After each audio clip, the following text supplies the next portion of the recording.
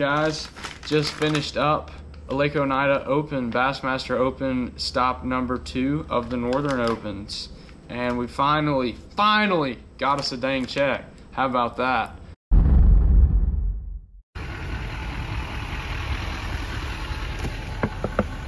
Hi, good morning. What's up, guys? Logan Parks here. Day number 1 of the Bassmaster Open on Lake Oneida. It's the Northern Open, stop number 2. We're about to blast off. Haven't really filmed anything in practice just because I've been going hard and I haven't really felt like messing with the GoPro. But hopefully we get some fish catches for y'all today, and hopefully we catch them up. I think we're gonna need about 18 pounds to have a shot after day 1. So that's the target number. And if we catch more than that, great. But we're gonna keep grinding it out. Hopefully we have a great day. 105, Logan Parks, Steven Snyder. I see you, Logan, right behind that wrapped Phoenix straight in front of you. Day 1, I started shallow and I rotated one general area, just a grass flat in 6 to 12 foot of water, bounced around it all day.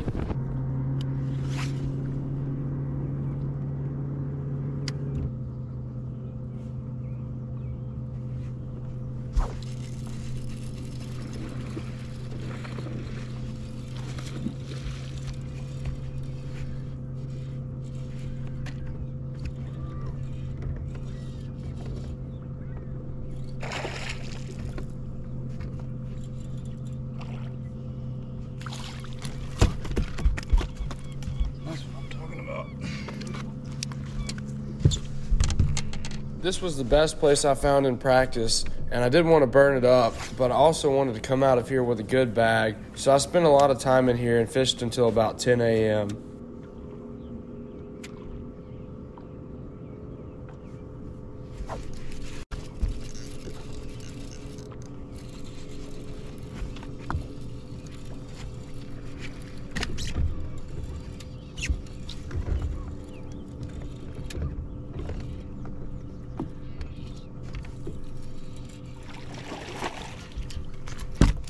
Largemouth.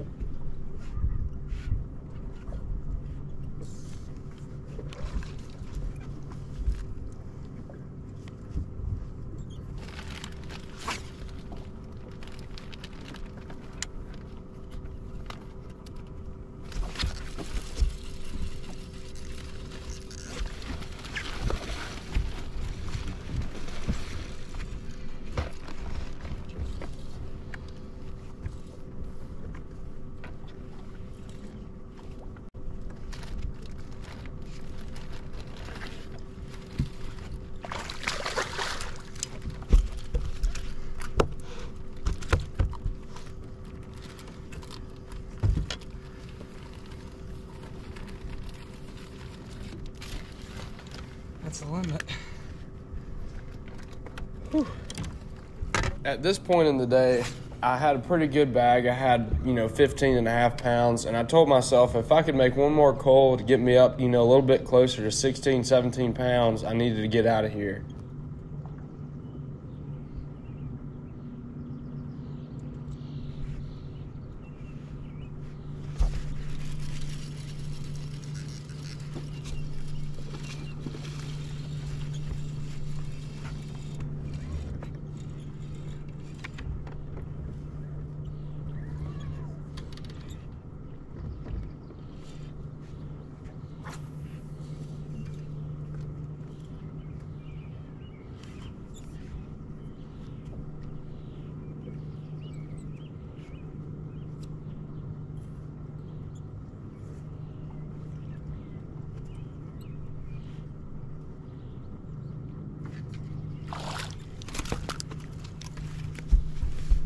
I left, fished a bunch of other stuff, and I came back at the end of the day.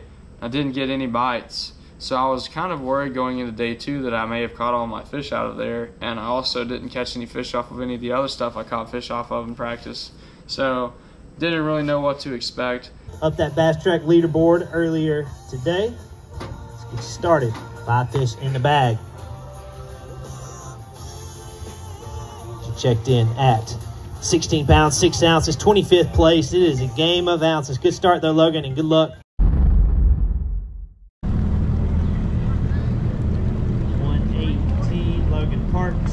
Got you, Logan. Going into day 2, I knew I had something figured out.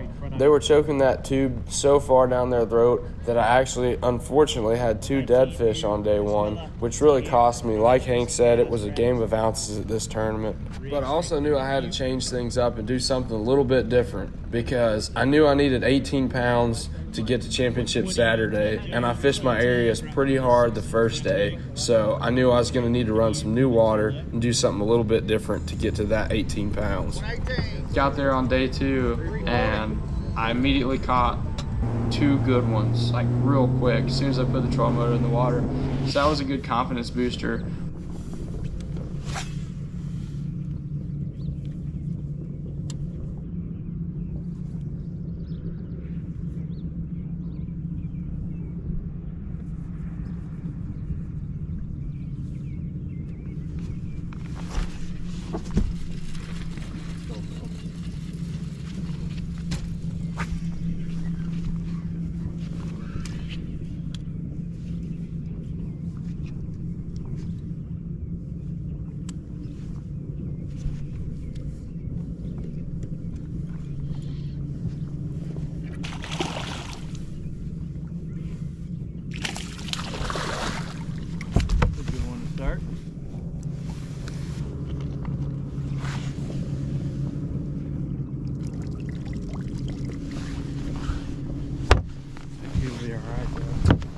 I'd seen a bunch of fish coming up busting on mayflies throughout the tournament, and this one that I noticed looked like a big smallmouth.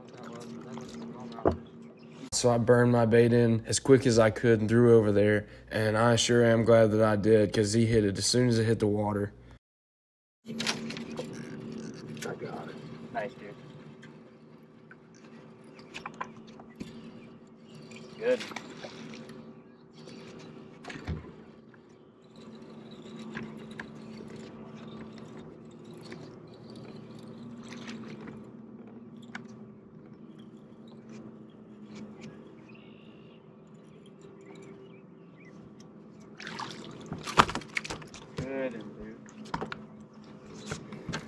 That was sick.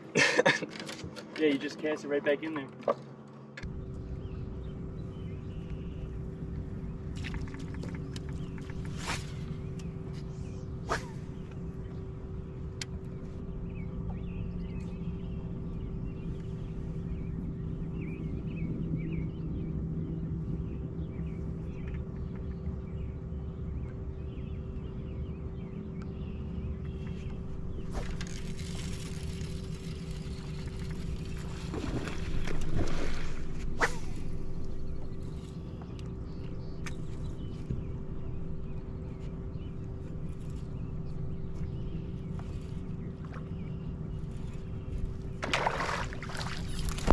It felt really good to get those fish in the box quick. I actually left my primary place with 4 keepers, including a small largemouth. But now I'm concerned, what am I going to do? I don't know how to catch another fish based off of yesterday. I knew I was going to have to change things up and do something different and run some new water, so that's what I did. Ran, fished for largemouth, didn't catch anything. It was terrible. Terrible decision, honestly. But I was just trying to get a limit, and it didn't work. So I run to a grass patch that I caught one jerking out of in practice. Throw that stun over there. I was throwing the perch color. Let's see if I can find it. Here she blows. Throwing the, ow! Those fusion trebles are sharp. I was throwing the stunna in the perch color, just the 112, not the deeper one. Threw it over the grass. 3-pounder, automatic.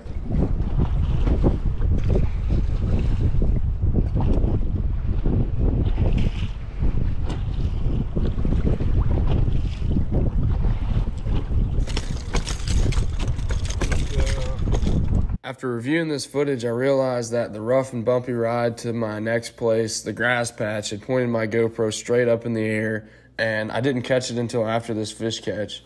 I also realized that I really horsed this fish in, but when he jumped, I saw he had all 3 trebles really good, and I knew that that was the 5th keeper that I needed, so I wasn't taking any chances. Smallmouth are crazy at the side of the boat with treble hooks, and I didn't want one in my arm, so we just boat flipped her. I caught a 3-pounder there, and that was great. So I knew I was on the right quality of fish. I just had to get another keeper in the box, and I was running across the lake, and I just had a hunch to stop on this rock that I had marked in practice when I graphed over it. Just kind of an isolated boulder. Pulled up, told my co-angler I was probably not even going to make a cast if there wasn't a fish on it.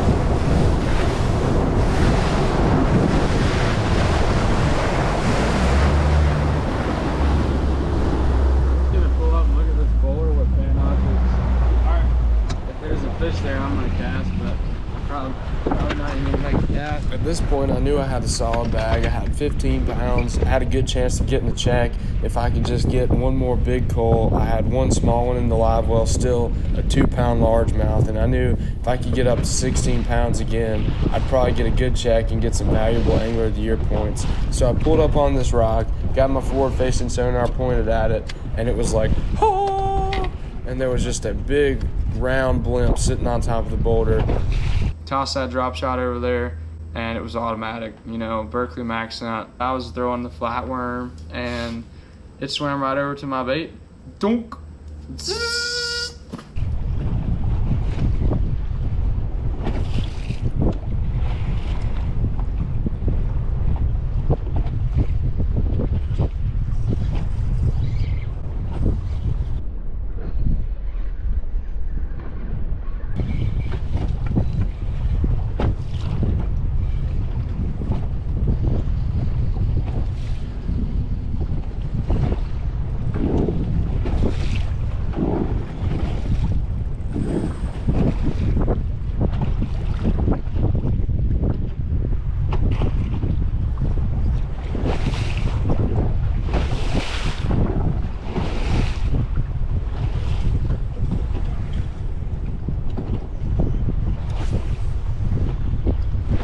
As you can see, that wind is picking up. It's starting to get really rough, really windy, really wavy. So I went and landed this fish in the back of the boat. I wish I'd have held it up for the camera, but I was in the zone and I just tossed it in the live well and made that coal. This was about a 3.5-pound smallmouth, which coaled me up to about 16.5 pounds.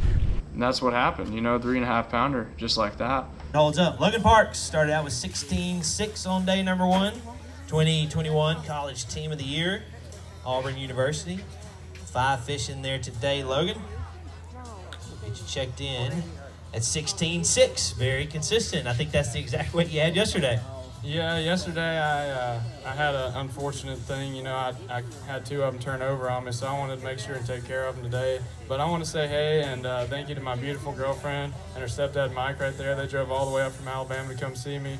And shout out to Berkeley. Everybody knows throw Berkeley Maxent. I've never caught a fish on a tube until this week, and that's what I caught every single one of my fish on. You're in 12th place right now. Going to be a great finish for you, Logan. Good job, and we will see you soon. That's what we weighed, 16.6. Had an awesome time on day 2. My co-angler Sam was really cool, and we had a great time. Was able to get him on a couple, and he ended up catching one close to 4 pounds. So it was just a really fun day. We're able to walk away with some good points and a good check. I want to tell you guys about how I caught them. Everybody knows what this purple pack is. It's flatworms, but it's not. It's the Berkeley Maxent tube. It is the 3.5-inch Berkeley Maxent tube. I had never caught a fish in my life on a tube before this week, but grass, smallmouth. I was having trouble getting pissed, couldn't rip my drop shot out of that grass. So I made a switch to the tube, 3/8 ounce head. Berkeley makes a great one. The fusion head, tube head. I was throwing it in the grass, snapping it out. Was throwing it on 7.6 Veritas PLX Tournament Edition, medium heavy. But I had this new reel, which has a beautiful bird's nest in it right now from the tournament. But that was a little bit of user error is what they call that. But the Xenon 15-pound Berkeley trilane 100% fluorocarbon, that was the deal. That's what I threw all week long, snapping that tube out of the grass, and they would come up and eat it if they didn't eat it on the fall. On day one, I think I caught 6 or 7, and 4 of them ate it on the fall. I caught every single one of my fish on the tube, and that was that. You know, they hammered that thing, man. It was sick, and every single one of them ate it so dang far back down their throat I could barely get it out. They were choking that thing. I noticed they were puking crawfish up on my front deck whenever I'd boat flip them. Another reason why I like catching them on that bait caster. Didn't have to deal with that spinny pole. Just boat flip every single one of them. That was awesome, you know, for day one. But they were throwing up crawfish, so that's, I think, why they're eating this tube so well. And I also noticed that a lot of the crawfish they were throwing up were orange. I don't have any of them laying around, but I started throwing the Berkeley Maxent tube in Lucky Penny color, which is an orange color, and they ate it even better. But it didn't really matter, man. I threw all of these: smoke silver, watermelon red, goby, whatever color I had, you know, in the boat, they would eat it. So that was fun. That was a really fun event, and it was good to, you know, get back on the grind. We actually moved up to 6th place. We're right there, man. If we can just finish strong, I think if we can just get 4 top 30s, we need 4 checks, not only just to check, but top 30s, I think we will make the Elite Series. We're gonna have to keep our heads down, fish our hearts out, and you know, keep hammering. And whatever happens, happens. And if it's meant to be, you know, it'll be. And we're gonna keep hammering at the next 4 and try and make the Elite Series.